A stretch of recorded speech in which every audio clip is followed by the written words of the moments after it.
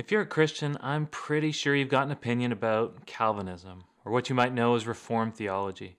Actually, you've probably got a very strong opinion about it. But whatever that opinion is, I believe at least one thing is beyond dispute. Over the last few years, we've seen this huge resurgence of Reformed theology. Today, I want to talk about how that happened. I want to talk about where it came from.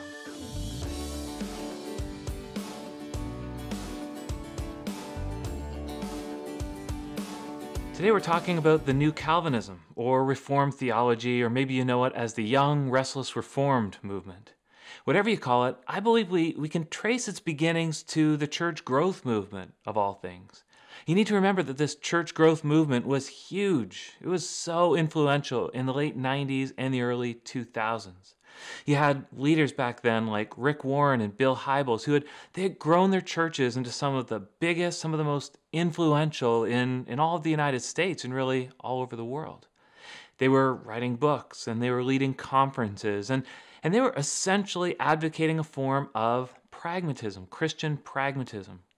Pragmatism is all about judging the rightness or the wrongness of an action by the results it brings about. So it begins with this good goal in mind, then assumes that whatever brings about that goal is necessarily good.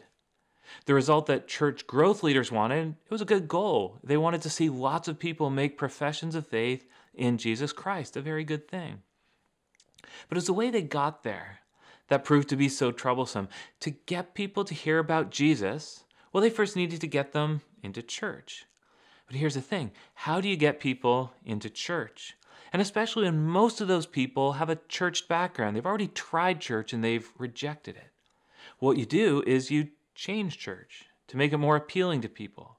That might mean you have to strip out any elements that might make people feel uncomfortable.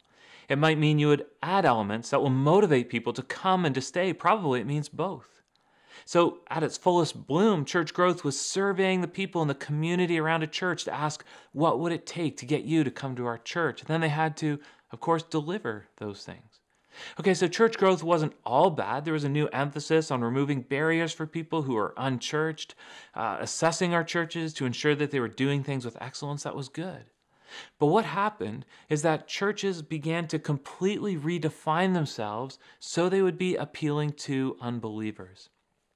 Instead of going to the Bible to ask questions like, what does God say churches must be? Or going to church history to say, how have Christians understood God's commands about church, about worship?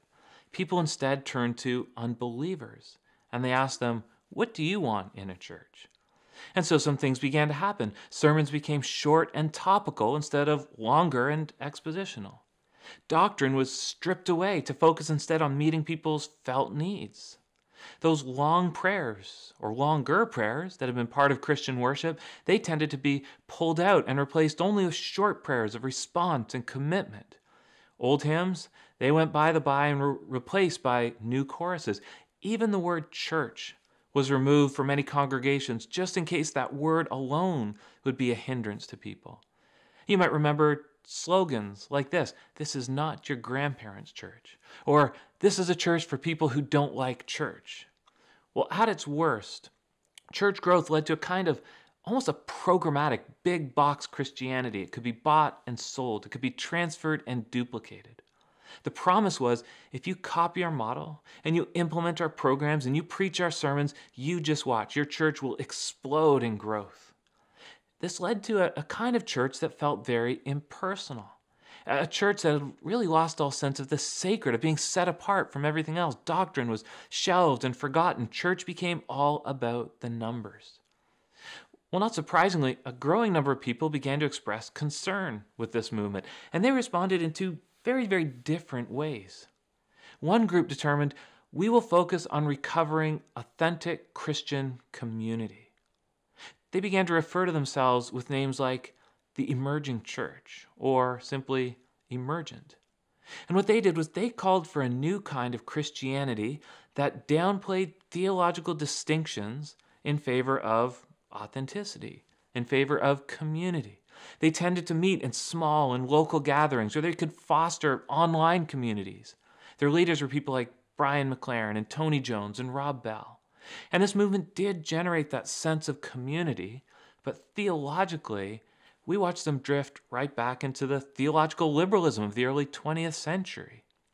That authenticity they wanted, it often came at the expense of sound theology that had been drawn from the Bible. And without robust theological grounding, that movement quickly drifted. It faded. It's probably been a long time since you've even heard of the emerging church. Well, there's a second group that was pushing back against the church growth movement, and this one determined they would focus on recovering authentic Christian doctrine. And they would do that by going back in time to the theology of the Protestant reformers. They called for the recovery of doctrine that had been forgotten, that had been neglected, or that had been displaced, doctrine historically known as Calvinism or Reformed theology. This began as an organic movement, then grew by connections made especially through the internet, through this new medium of social media. Social media, blogs, and then Facebook and Twitter, it led people to books, to podcasts, to sermon archives, and conferences and churches. People began to gather around this handful of Reformed preachers, people like John MacArthur, John Piper, R.C. Sproul. We started to see D.A. Carson and Tim Keller start to play key roles. And a new generation of leaders rose up, led by people like Albert Mohler and Mark Dever and Ligon Duncan. And then they brought with them the next generation of leaders they had identified. So Kevin DeYoung and Matt Chandler and David Platt. Well, soon this movement began to gather in conferences like Together for the Gospel, started small, grew to 10,000. Organizations like the Gospel Coalition began to try to define, to try to organize the movement. Christian publishers, of course, turned their attention to the movement. First, they released hundreds, then over time, thousands and thousands of books by this group and for this group. Well, Christian and mainstream publications, they began to notice it, and they started to describe and define the movement with names. So Christianity Today pegged it with Young, Restless, and Reformed. Time magazine with the New Calvinism. Well, the movement continued to grow, it continued to spread beyond America and across the world. And today, you can visit pretty much any country in the world, and you'll find people who consider themselves a part of this movement. Okay, so there's just a little glimpse of where this movement came from, and it's clear to me, very clear to me, that God has been at work in and through this Reformed resurgence. But of course, it's a movement that involves human beings, so it can't all be good, can it? It won't all be good, will it? It's impossible. So in the videos that follow, I first want to identify God's grace within the New Calvinism. I'll offer my assessment of some of the strengths of this movement. Then I want to turn it around.